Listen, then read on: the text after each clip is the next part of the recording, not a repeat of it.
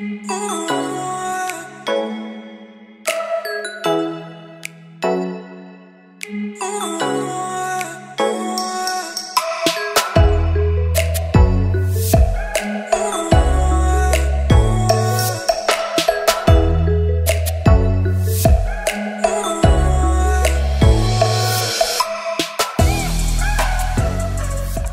Cancer, welcome to your first May reading. Good to see you guys. We're going to be doing an energy check-in, looking into your energy, see what's going on around you in your life, what you need to know right now, what Spirit's wanting to speak to you, and every aspect of your life. We will dive into love if that comes up, but we will look at love more specifically in the extended reading. There's two ways to access the extended. It's Patreon, where you can do a membership, low monthly membership fee for all of the extendeds. There's also other perks for signing up depending on what level you sign up at. So check that all out. I have it all written out in the description box. There's only a couple. I'm going to be closing out the levels that I have now and introducing new levels. And I only have a couple spots left in the current levels right now. Okay. So like my lowest membership level is $1.11 a month, and you get access to all the extended readings. That level is going to go bye-bye. So if you want to lock yourself in to that price for all the extended readings, I would go and do so, because there's only 2 spots left, as well as the other spots. There's no spots left in the $25 tier anymore. I may make some kind of tier similar to that one in the future, but that tier has a 30-minute reading every month, and that's going to no longer be there. So check all of that out. I have it all written out in the description box. Also, you can access the extended through a one-time purchase, okay, through my PayPal. I would love for you to hit that like button, subscribe to the channel if you haven't already. I really appreciate everybody's love and likes and subscribes. You guys, you Cancer, have really pushed me towards meeting my my goals and seeing like my dreams actualizing on YouTube. And you guys have been, you know, really #1 next to Sagittarius as far as views, subscriptions, and all of that. So I really, really appreciate you guys. Okay. So this is for Cancer, Sun, Moon, Rising, Venus. If it doesn't resonate for you, check your other placements, or you can book a personal reading. You can contact me through my Instagram, my Facebook group, or my email address. Okay. You can also book a reading through my website. All right. It's easier just to email me. Email address is below. I forgot to mention right now, when you sign up at the $7.77 level on Patreon, you get a free 30-minute reading for doing so. Okay. There's other perks to that level as well. So check that out. Only 2 spots left there. All right, you guys, let's get to this. See what's going on for Cancer, Spirit. What is going on for Cancer, Sun, Moon, Rising, Venus? What is going on for Cancer, Sun, Moon, Rising, Venus? Okay, we have attachment in the upright. 6th chakra in the reverse. With the Sun in the reverse. Okay. You may be going through a time where you are recognizing some kind of attachment that you have to a person, place, or thing. Some kind of unhealthy attachment, okay? Even maybe to a behavior of yours. With the 6th chakra in the reverse, it kind of makes me think that you're lacking some awareness of it. With the Sun in reverse, this attachment is creating some level of unhappiness, unfulfillment, that sort of thing. Let's get a few more cards and see what else comes out. There's some kind of chakra block here with the 3rd eye. I feel like usually the chakra block is, what Spirit has told me, is it's due to fear, okay? Because faith, seeing things through the eyes of the higher self, is the 3rd eye. That fear, that ego mind blocks that 3rd eye from functioning properly, okay? As well as fluoride, so don't use fluoride, okay? I'm not joking. Okay. Door to Spirit in the reverse. Please comment below if you're on my wavelength on that one.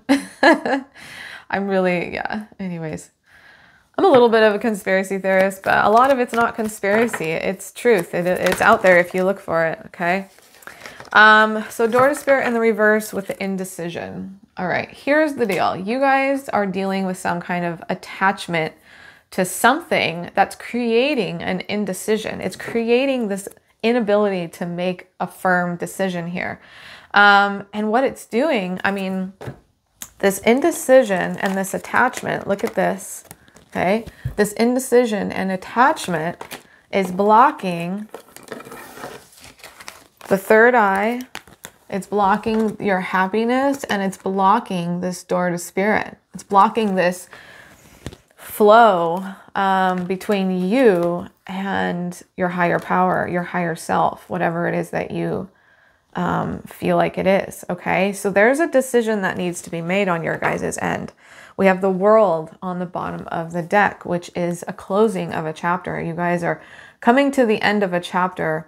And I feel like to move things forward, there's a big decision that has to be made, and dealing with some level of attachment, either letting go of an attachment, okay, so you can make a decision, or letting go of the attachment to the outcome, because you guys may be in a place of indecision because you're just attached to an outcome. Like, what if it doesn't work out the way that I want it to? So you're attached to that outcome. So it makes you fearful, it creates indecision and all of that.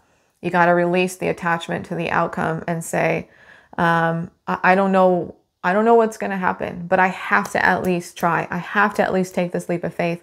I have to at least make this decision, or else I'm going to go bonkers. Okay. I feel this energy of like mental frustration and anxiety, like it's this kind of chaotic mental energy of like, I don't know what I'm going to do. What should I do? Should I do this? Should I do that? Should I do this? And kind of goes back and forth, back and forth. Okay. Let's get a couple cards out.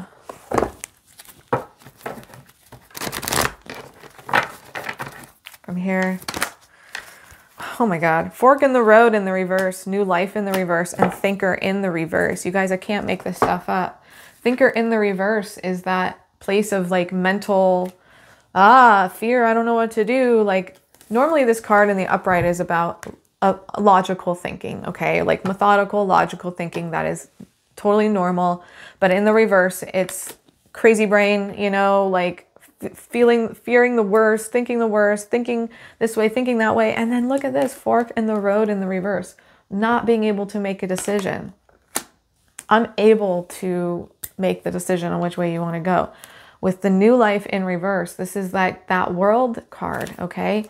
The closure of a chapter. It's like it can't happen until this decision is made. There has to be some kind of decision, and you have to let go of the craziness in your brain on, you know, the attachment to this outcome of a situation, because you know, the thing about taking a leap of faith is that you don't know the outcome to the attachment. Like that fifth chakra in reverse, man holding a heart in reverse, and the thinking man in reverse. Okay, you guys, there's something that you need to say, and then it's on your heart, all right? You're thinking about it way too much. You're way too up in your head about it. And you're blocking your throat chakra as well from, yeah, you're blocking your throat chakra by not speaking up and saying what's on your mind. You guys get this card every single time in the reverse. There's something that's needing to be said on your end that is not being said. There's a decision that needs to be made that's not being made. And there's a new chapter in your life that wants to open once you make this decision, okay? And you can't sit in fear any longer. Can't sit in fear any longer. The decision has to be made, and you have to move forward, all right? Let's get some Moonology cards. Well, that came out. Oh my God. Surrender to the divine. Wow. Surrender to the divine. Don't let your past hold you back. South node. Don't let your past hold you back. I feel like for a lot of you, there's something in your past that's holding you back from making this decision. some kind of attachment to something in your past, I feel like is creating this indecision. Okay. So you could be like wanting to move towards, let's say, a person that you really like or something, but you have something in the past, maybe a past relationship or a past hurt or a past wound that you feel like is keeping you held back. That you keep thinking about that every time you think about this, you know, like, I really like this person, but I think about being hurt again every single time I think about this person. I can't get over that. Connecting one with the other. That other person is not your past person. That other person is, you know, I mean, we have to live by faith, and we have to let go of the outcome. What if you do get hurt? You'll heal, you'll grow. Okay. You're not going to die. I know it feels like it, right? A time for healing. Okay. So still dealing with healing, and I feel like of the past. Show the world the real you. Okay. So Cancer is, you're needing to let yourself shine and come out of the closet, so to speak, and let the world see you for who you truly are. I feel like sometimes Cancers like hide, you know, in their shell, and it's safer in that way, right? And that's the crab mentality. But Spirit is really wanting you to step outside and show the world who you truly are. Express who you truly are to those around you. And if you really care about something or somebody, express that, okay? Nothing is yet set in stone. That exactly, like attachment to an outcome. Nothing is set in stone yet. You may think like, oh, if I do this, then this is absolutely going to happen. No, it's not. Like you are imagining the worst. The outcome has not happened yet. Nothing is set in stone. So it could be a beautiful outcome, but you never know until you try. All right. There's a fork in the road. There's an indecision. I mean, look at this, you guys. If I can pick this freaking card up, you can't get any more clear than that. Okay. There's a massive decision that needs to be made on your end, and it's time to make it. All right. Let's get a few cards from the Soul's Journey.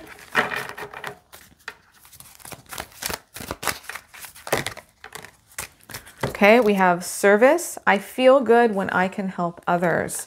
So some of you need to just step outside of your comfort zone and do some kind of charity, or just do some stuff that helps other people. Okay. And then you're kind of stepping outside of yourself. You'll be able to step outside of that like restricted place within you if you kind of step outside of yourself. We have adversity. Accept the challenges.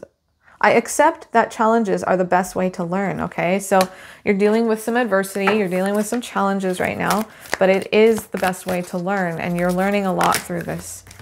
Okay. We have envy, guilt, and forgiveness. Envy. I am the same as everybody, but with different challenges. Okay. So you may look at other people right now and go, oh man, like they have it so easy. Like, you know, whatever in their life seems easy for them to move towards and make decisions and, or whatever it is. And you're kind of looking and going, why is it so hard for me? Why is it such a struggle for me to move on? Or why is it such a struggle for me to let go of the past? Okay, we have guilt. There's, you know, that guilt, that shame that you're feeling for feeling so stuck. Okay, let go. You got to let go of that too. I release any beliefs that no longer assist in my soul's growth. Forgiveness. I acknowledge that harboring resentment blocks the flow of love. Okay, forgiveness of the past. Forgiveness of what somebody has done to you. And forgiveness for yourself. All right. Okay, you guys, let's get into the tarot. Let's see what's going on here. What do we got for Cancer, Spirit, Sun, Moon, Rising, Venus? There's the Justice card with the Wheel of Fortune in the reverse. Okay, so the universe is trying to balance the scales for you and karmically create balance so that this Wheel of Fortune can start turning for you and turning in a good direction where you're feeling like fate is on your side. Okay. 5 of Cups in the reverse, letting go of the past, releasing the past, releasing past regrets, and forgiveness. So The Five of Cups, in that energy, you're very focused on the past. You're very focused on your regrets. You're focused on the things that hurt you, okay? We have Judgment, yes, okay? Judgment is about awakening, okay? It can be about recognizing the past and releasing it.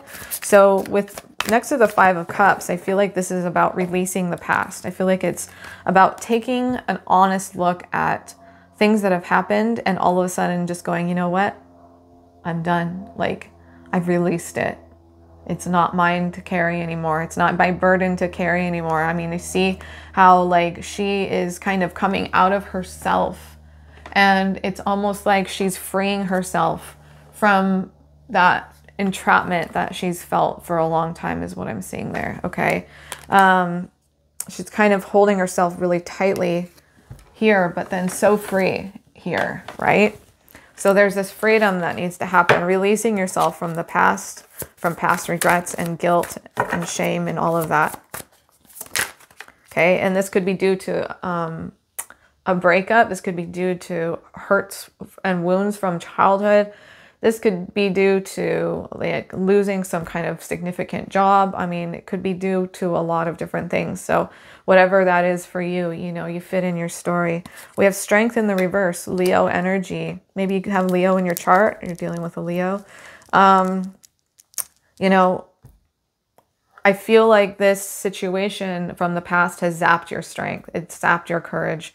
And you feel like, why has this made me so weak? Why can't I pick myself up and, you know, be strong and move on just like other people can? And I do feel like Cancer's Spirit's kind of telling me like it's a little bit harder for you guys to let go because you hang on to the emotions, you hang on to the hurt and to the pain. And instead of just being able to just be like, yeah, it happened and like walk away from it, you may see others able to do that. And you're like, how do they do that? Why can't I do that? Why can't I just move on? Why can't I just walk away? Okay. You're sensitive people and that's okay. You know, you're that way for a reason. Well, there's that. Oh my gosh, you guys. Okay. So I had 4 cards drop on the ground. 2 are like this. I'm not taking those. But then look at these 2 that were up. The Wheel and the Justice card. I can't make this shit up, you guys. Okay, they were in the upright. Oh my God. Oh my God. Okay. I gotta just see these other cards just because. 4 of Swords and the 6 of Cups. Yeah, this is about releasing the past. Healing from the past, okay? Letting go of past hurts and pains through this healing process. I mean, that fits perfectly. The Justice and the Wheel. This is the universe, like I said, balancing the karmic scales to bring you guys finally some good news, okay? Finally some luck and like fate is on your side, all right? This energy here is the universe moving in a very, very big way for you. Now, I heard something last night from another reader and it really sparked some like thinking in me. And he was like, you know, I don't know if the universe really does anything to us or does anything for us. He said, you know, we have free will as people, but he said, I think that our higher selves, our higher selves manifest certain things for us. And our higher self knows like that it's time to, you know, break out of this healing time and break out of these, you know, negative thought patterns and stuff and manifest something in your world that brings you a level of success, prosperity, abundance, love, like anything. Okay. So that made me think, I mean, who knows how it all works? Who knows? But I think that it's a beautiful thought to have that our higher self is working on our behalf to manifest the things that we need. But ultimately, I believe that the universe, it's always trying to create equilibrium. Like our bodies try to create equilibrium. Everything in the world creates equilibrium, right? And it's no different when it comes to energy. So when something goes wrong, there's a balancing that needs to happen of the energies. And that's this Justice card, okay? It's also about receiving justice, like for the wrongs that have happened to you. As same with the legal system and how that works. You know, if somebody wrongs you, they have to pay for that wrong. And it's like karmically kind of the same way. So we all pay for our own debts, and people will pay for their debts and what they did to us. But this is a beautiful combination, the Justice card and the Wheel, because this means that something is about to break free for you. Something is about to happen on your behalf, and your luck is changing. The wheel is turning for you, and you're about to experience some kind of new energy, okay? Especially with this World card here, this new life card. It's in the reverse. This just means that there's some action that needs to be taken on your part with this decision, okay? Make the decision. You don't know the outcome, but you need to make the decision and move forward in a direction. Either direction, okay, it's fine. Everything will work out the way it needs to, all right? I believe that there's really no wrong choices. It's just we choose a direction. Maybe that door will close. If you choose that direction, it's not where you're supposed to go.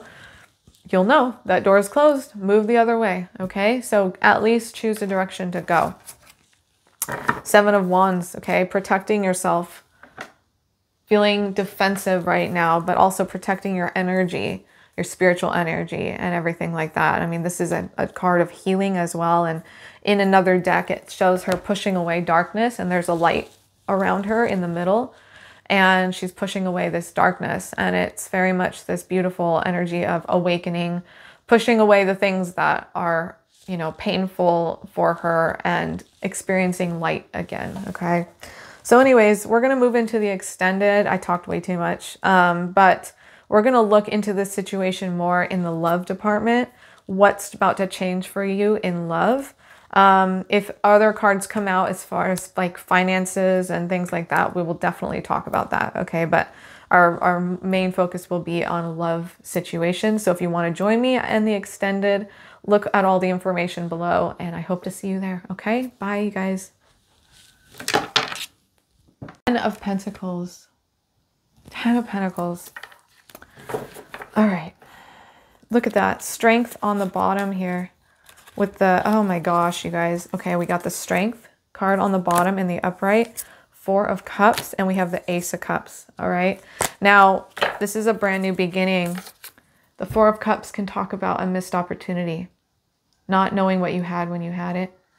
Okay, missing an opportunity with somebody. Feeling like I really missed out on knowing this person, loving this person, and wanting that chance back, okay? But there's, your strength is rising up. Your strength is rising up, and this new beginning is right on the horizon. And I'll tell you what this 10 of Pentacles means, okay? What Spirit is saying through this 10 of Pentacles. It's a beautiful, beautiful energy. It's something that is about to come towards you. It's something that you've been needing, you've been wanting, you've been desperate for. And it's a beautiful, beautiful message. So this is what Spirit is saying, okay?